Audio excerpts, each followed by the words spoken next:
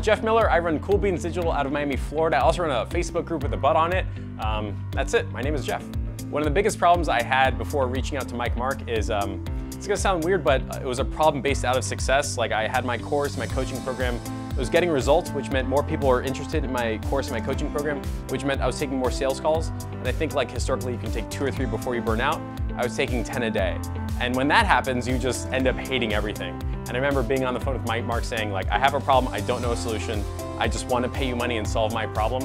And within about a week or so, we had, I think it was 3 7-figure salespeople who just solved the bottleneck in my business.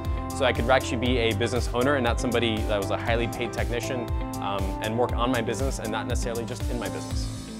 What was really cool about working with Mike Mark and the team is I got a very specific result. Within about a week or so, I got 3 7-figure salespeople that were onboarded, competent, proficient, knew what to do, how to do it, familiar with me, my offer, the market, everything that I could imagine. And I didn't have to train them because Mike Mark and Cody had a process on keeping them up to speed, what I should be doing with them, how they would be taking the initiative. So I wasn't like adding work to my plate. They were just solving problems in exchange for money, which is ultimately what I wanted. One of the biggest concerns I had before paying Mike Mark and hiring his team was, am I ready? And do I have to do more stuff? Because I wasn't really in the emotional or time space to say I can take on more work. I was already doing like 10 sales calls a day, plus all the other things I was signed up to do. And so the biggest problem I had was going to Mike Mark and saying, is this going to add time or take away time? And ultimately what I found out is that by hiring him and his team, I added 3 or 4 hours a day. I got a better bang for my buck. I got a higher yield on my sales calls. And more importantly, people actually went through the sales process were better fits, better qualified, and more excited than if I did the sales call myself. One of the things that got me past that concern was actually chatting with the people on his team. And I mean, I do Google Slides all the time, so I just put like, guys, this is my biggest concern. Like, I don't have enough time to take on additional obligation. And then Mike Mark showed me his process, his onboarding process, his dedicated support, what he does, how he does, and all that, which kind of relieved a lot of fears that I had.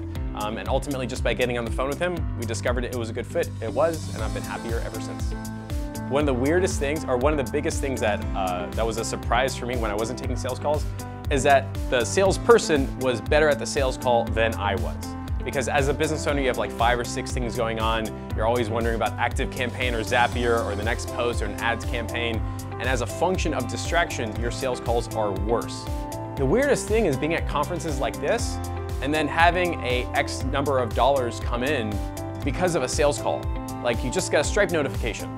And then you get a message from that person who paid money saying, this was the best process I've ever been to.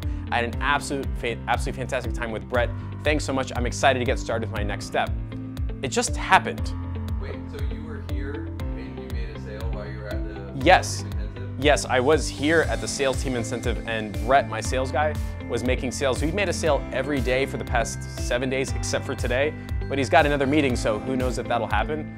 But the sales happens without me doing it, which is how it's supposed to be.